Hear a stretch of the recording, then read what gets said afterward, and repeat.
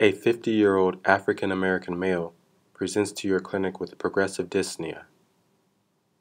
Physical exam reveals digital clubbing. Lung auscultation reveals bilateral crackles. Pulmonologist consult indicates that this patient has a restrictive lung disease. His expiratory flow rate is higher than normal. What aspect of the airway walls best explains this?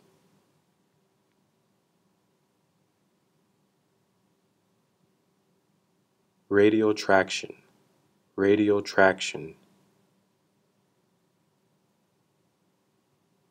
Fibrotic interstitial tissue increases the elastic recoil of the lungs, resulting in increased radial traction and increased expiratory flow rates.